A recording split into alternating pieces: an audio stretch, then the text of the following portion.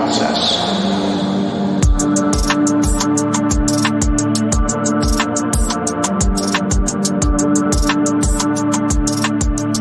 Hello, hello, hello. My name is Robert. I am the Recovery Guy. And if this is Tuesday, this must be the fix. This is the second podcast of 2020. And I am excited that you are here. Our first podcast of the year was on forgiveness and the aspect and the connection it has with freedom. I hope you had an opportunity to listen to that last Thursday, January 2nd. Of course, January 3rd, I turned 66 years old, and so far, so good. I'm loving 66. Like I told some of my friends, if 66 is anything like 65, I am excited. However, because my middle name is Moore, I expect more of 66 than I did of 65. And I hope you expect more from me in 2020 than what Juan and Jane and John and I have delivered in 2019. So hold on to your hat. Keep those suggestions coming. Thank you for the amazing response and outpouring of listening and sharing and commenting and all the messages you send me in just a positive regard. It is fuel to my engine. And speaking of which, I was on Instagram this morning just checking out some of my friends and people that I follow, as well as people that follow me. And this is one of my new friends, and her name is Kaylee Cassidy. And Kaylee is starting a new broadcast. I think it might be a video cast, something like that. But you can find out more about it. Just go to IG and look at Kaylee Cass. So at KALIECASS. And it's going to be called Mindful Mondays. And as much as I know about Kaylee, I'm going to want to check this out. And I'm sure you're going to want to take a look and listen as well.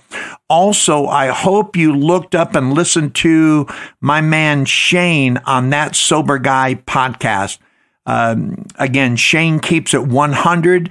You're going to want to listen to his fresh, his energetic approach to recovery and wellness. I think you'll appreciate him the way that I do as well.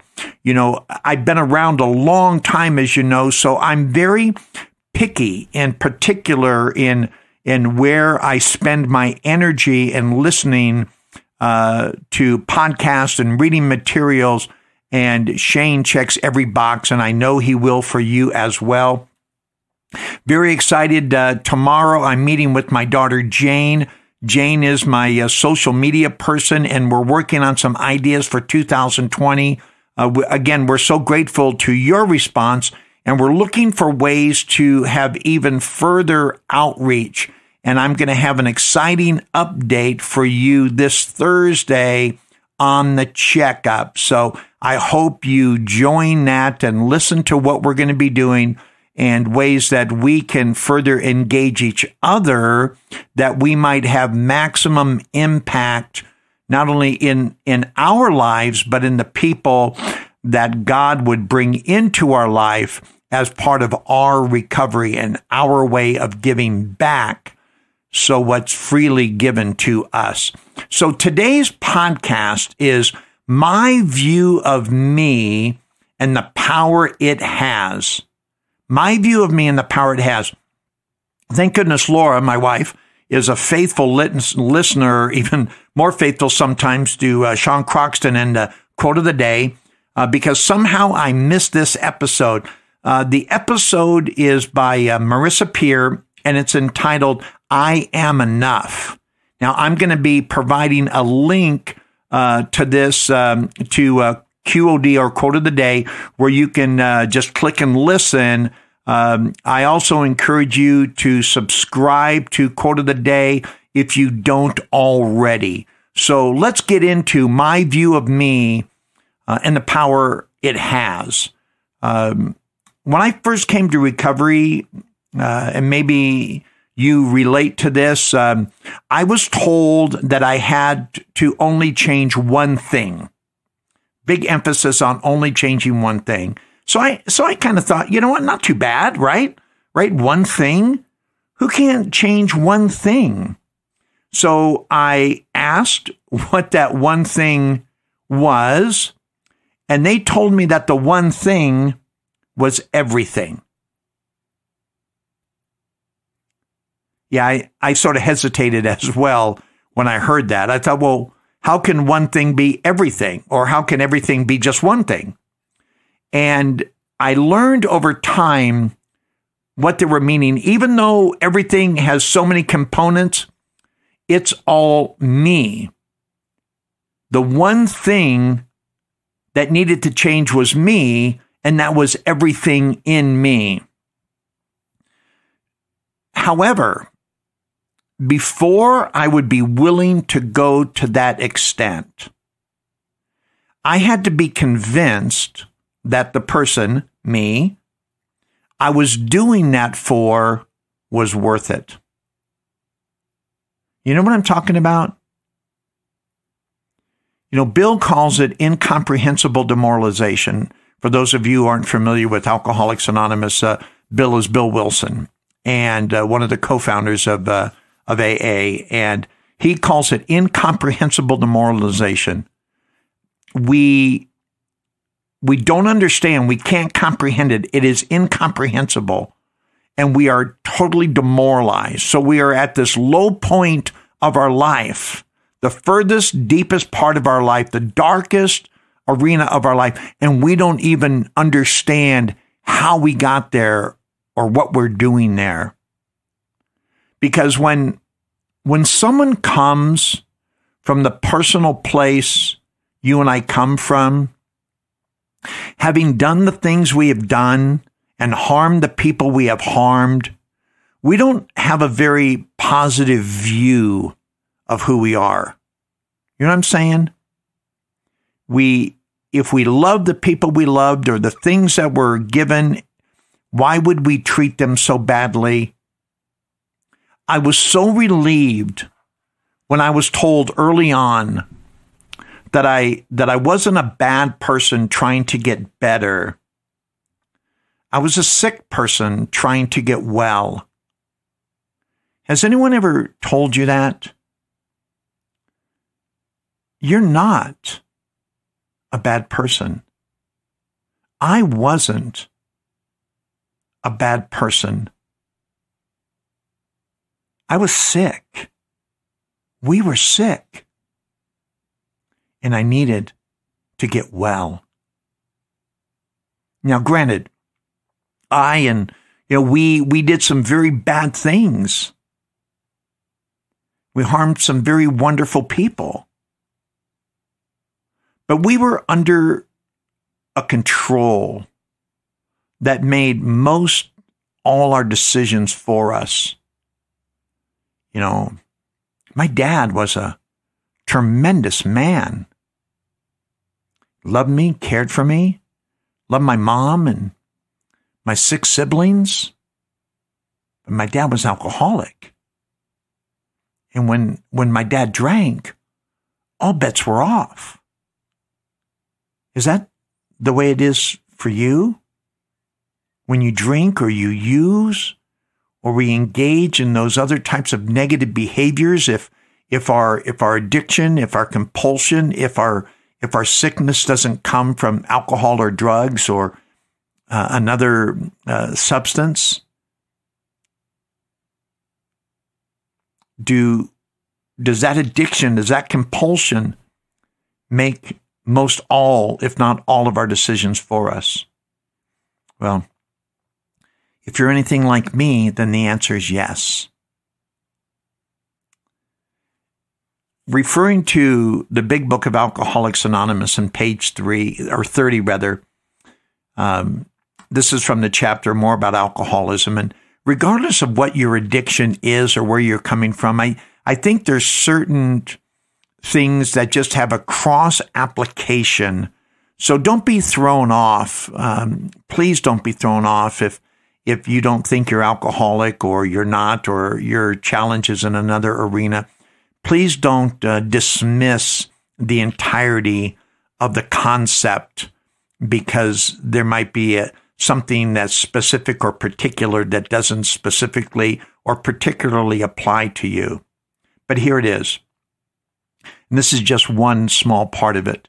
We are convinced to a man that alcoholics of our type are in the grip of a progressive illness. Over any considerable period, we get worse, never better. Again, we are convinced to a man that alcoholics or addicted people of our type are in the grip of a progressive illness. That's why, again, we're not a bad person trying to get better. We are sick people trying to get well. We have a progressive illness. It's now classified in the DSM, in the psychiatric preferred book of understanding conditions. Addiction is an illness. And again, over any considerable period, we get worse, never better. And I love that word never because it's an absolute. It is an absolute. You know what an absolute is? In this particular consideration, it's over any considerable period, nothing is going to work. You will always get worse. You will never get better. It is an absolute. It doesn't mean that every now and then someone will. No, never better. And I think that is a stumbling block for many people who are trying to change their view or their self-image, that they don't hold their view against them and they don't understand the power that it has. So what do I do to begin my change, my view of me, and to minimize the negative reinforcement that it has over me?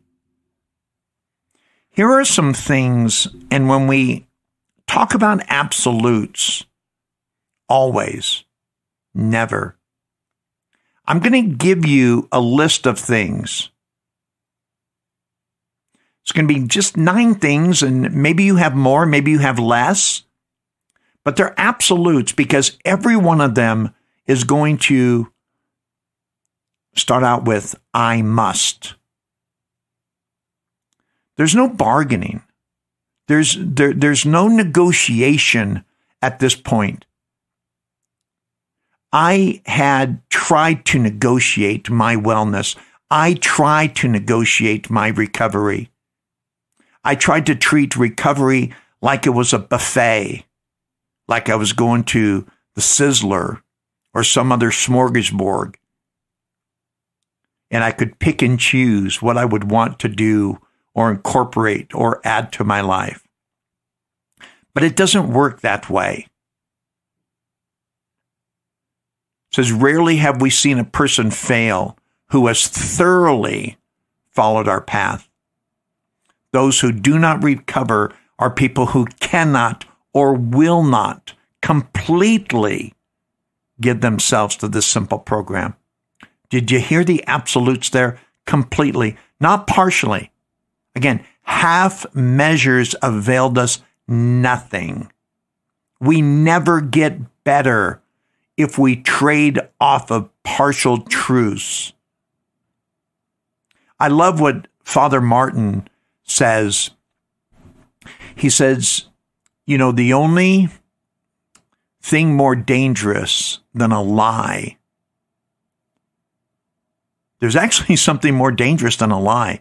And I love how he articulates this. Again, if you have not heard Father Martin's Chalk Talk, go to recoveryguy.org, look under podcasts, and listen to this articulate talk on alcoholism and addiction overall.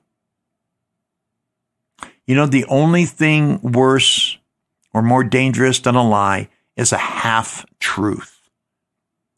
That's where we sort of muddy up the waters between never and always and completely, and we negotiate them or we water them down to where they no longer mean the same thing. I know this because I relapsed early on in my recovery over substances, over alcohol and drugs. And I've even relapsed relationally. I mean, I haven't had a drink or a drug since April 25th of 1986, but other areas I've tried to negotiate along the way in relationships and employment and in friendships and family and things like that. I didn't understand that there were certain absolutes that I had to go by. I've tried to negotiate my relationship with God, which I'm sure he finds quite humorous. Have you done the same thing over time? Have we sort of watered things down, you know, where even a constant drip of water, consistent, concerted drip of water over time can take a very sharp and pointy surface and round it off. Just because of that consistent, concerted drip, drip, drip. And if we don't stop the drip, we slip. It might not result in our going back out, but it could result in a failed or never realized, fully realized relationship. And the next thing you know, we're not with the person or the place where we want to be because we allowed negativity or our personal view of who we are to slip, and we stopped doing the best we could possibly do for ourselves day in and day out. You know, I was on the phone with Slow Will, my sponsor, again, who just celebrated 40 years of recovery. And he's still doing the same thing because it works.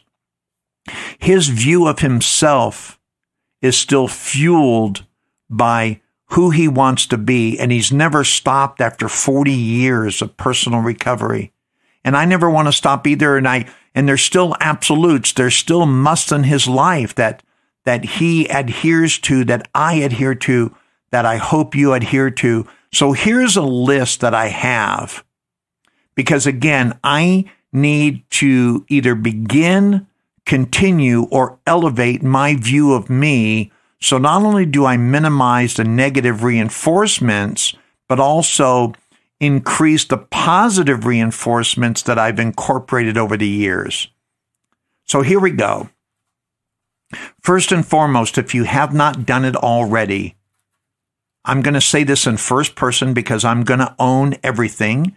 And if you choose to own it, by all means, I hope you do. I must stop drinking and or using, or if it's a negative behavior, if that's what I'm addicted to, if it's not substance related, I must stop that. I must stop drinking. I must stop using. Have you ever seen a fire go out while you're still pouring fuel on it? Doesn't that sound absurd? I would be standing by a bonfire, right? Or my fireplace, and as I'm putting fuel or throwing another log on the fire, I'm telling you I want the fire to go out. And you would be right to look at me and say, Robert, is there something wrong? Because I know you're saying you want the fire to go out. Why are you still feeding the fire? Well, that's a pretty good question. So I must stop drinking or using or engaging in that negative behavior. As so many of you know, I was bulimic. I became bulimic along the way. And I needed to stop binging with my food and purposely throwing up. I needed to stop that behavior. Because after a while, even the alcohol and drugs weren't enough. And I start becoming destructive in my other behaviors to just elevate. And part of my compulsivity of gambling, there was an adrenaline rush that came along with that. As many of you know my story, I went to Gamblers Anonymous before I ever went to Alcoholics Anonymous or in treatment, because I wanted to do anything but really isolate because I wasn't ready to stop drinking. But once I came to that point and I realized that everything, my view of me had to change, the first thing I needed to do was stop adding fuel to the fire. Secondly, and these can be in any order, and if you have some others that you want to insert, whatever your list is, I'm down with that. This is not, what I'm saying is an absolute, but you might have an absolutely different list, and I'm perfectly fine. But I must begin viewing myself as someone of value. I must. I will never do the work that recovery takes if I don't view myself as someone of value. Why would I do something valuable if I don't view myself as a person of value? I might start, but I'll never finish. Thank God, recovery is simple. It's not easy, but it is simple. And I must begin viewing myself as someone of value. I must begin associating with people who will help reinforce my new direction and my view of me. Wow, this is so huge. I'm so glad that recovery is a fellowship of men and women who share their experience, strength, and hope. On the 16th of this month, I'm going to be here in the Salt Lake area. I'm going to be going to speak at a Celebrate Recovery meeting to share my experience, strength, and hope, because I want to associate with people who will help me reinforce, even in this phase of my recovery. Certain these things are for newcomers.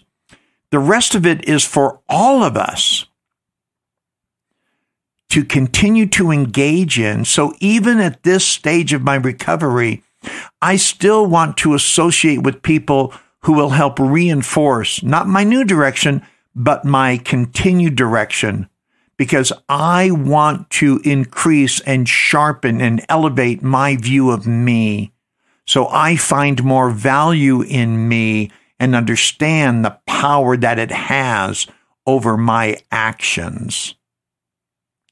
I must begin working a program that supports these life changes that I want to make.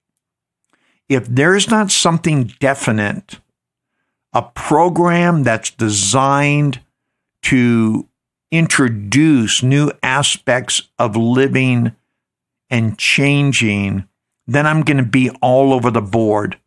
I'm going to be that person who's not directed, and that direction might be left up to me.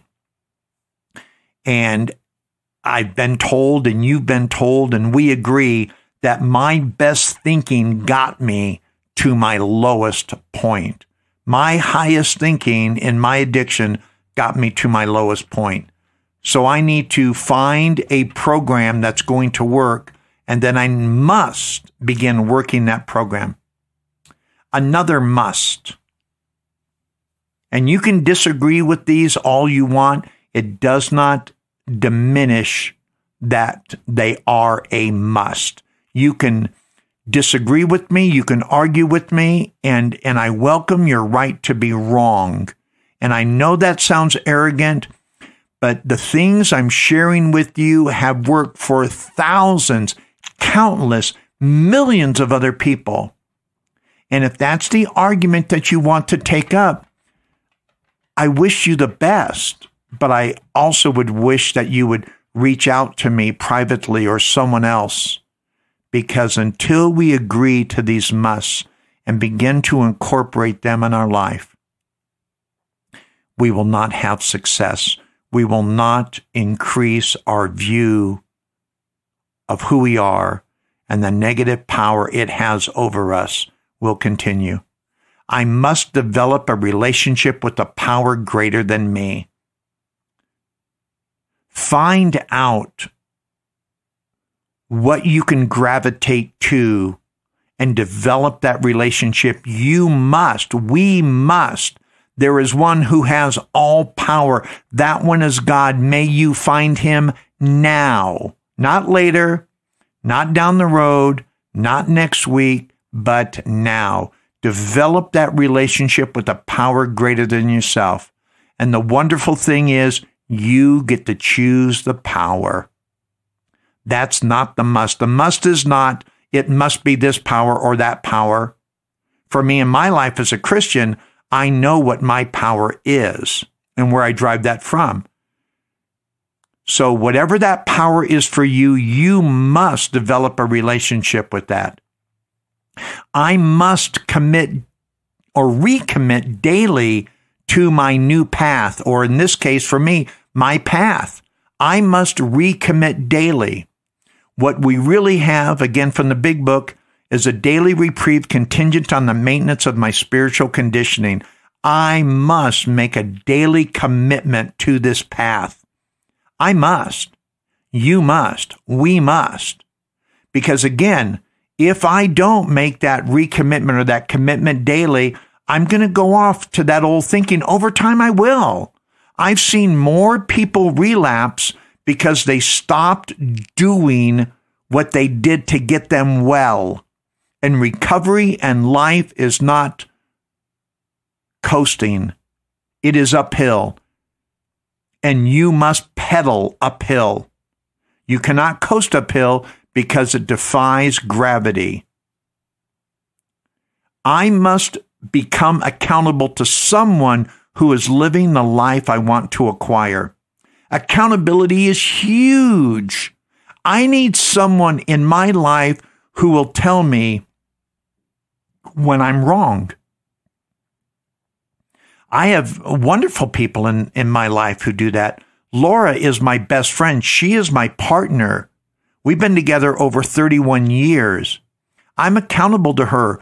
I love it when she comes alongside me. My children do. I have 5 wonderful children who can say things to me because I'm accountable to them.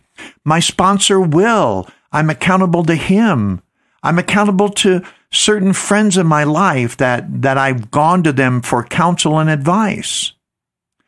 We must become accountable to someone who is living the life that I want to acquire. I must change old playgrounds and old playmates. That just makes so much sense.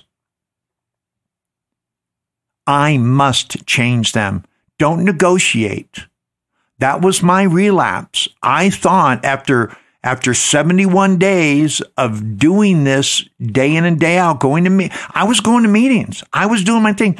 But I thought, you know what? I could go back to work for this. I was working for celebrities in the personal security arena in Las Vegas and doing escorting and some other things. And I went back to those old playgrounds and I went back to those old playmates. And it didn't take very long where I was back doing those old things. So I must change old playgrounds and old playmates. I must become grateful for what hasn't occurred along with the new positive things that are occurring. Because I am grateful for the bullets that I dodged. I am grateful for the mercy that God has shown me, as well as the things that God has provided along this incredible journey of restoration, of reinventing, of resurrection for me in my life. I'm so grateful for that. But let me tell you, it doesn't take me a minute to go to a meeting and hear a story and listen to something that happened to someone. And I think, oh my goodness, how could you have lost that child? How could you have gone through that and still maintain your sobriety? And I think, thank God I didn't have to go through that. And we suffer a lot. I'm not trying to minimize what you have suffered or negate what I lost along the way. But there's some people who paid some price. I go into the prisons here in Utah, and I meet some people who lost things forever. You know, I lost some things, but you know, next weekend, Laura and I are going to be in Las Vegas visiting our grandchildren with my daughter who I walked out on, right? And we're going to have dinner with another daughter that I walked out on. God has restored that with us. But I know some men who did less things than me who will never see their children in a public or free setting again. And trust me when I tell you, that is not lost on me. So I am grateful for what did not occur that could have, as well as the things that are occurring. I must become grateful. And as I've stated, these are just some of the things. Maybe your list is a little different. As long as what you're doing is working for you and you're achieving your goal of viewing yourself as a person of value and understanding the positive power that it has, then that's all I want for you. What are your musts? What are the musts that you must do to elevate? Share some of those musts with me. Hit me on Instagram, DM me, email me through my website, send something to my cell phone. Help me understand. Maybe there's some things that you're doing that I want to incorporate or I want to share to this podcast audience or some of the people I'm meeting along the way. I'm meeting a person for coffee at 4:00 this afternoon, and this person is just at that point where they need to change. Their personal view and value of themselves has dwindled to the degree that they're lost, and they reached out. If there's something you think I can do to help them, let me know what that is. I hope that this has helped you today. I know it helped me. I hope you look for the link to Marissa's talk on I Am Enough. Again, it'll be in the description of this podcast that JJ will drop for us. I hope you continue to listen, subscribe, comment, and share. I hope you join our Recovery Guy movement. It is a movement, and I know we're moving, and I know we're changing lives. One day at a time, one life at a time. Check out my video segments on recoveryguy.org.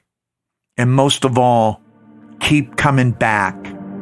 My name is Robert, and I am the Recovery Guy. I was trying to do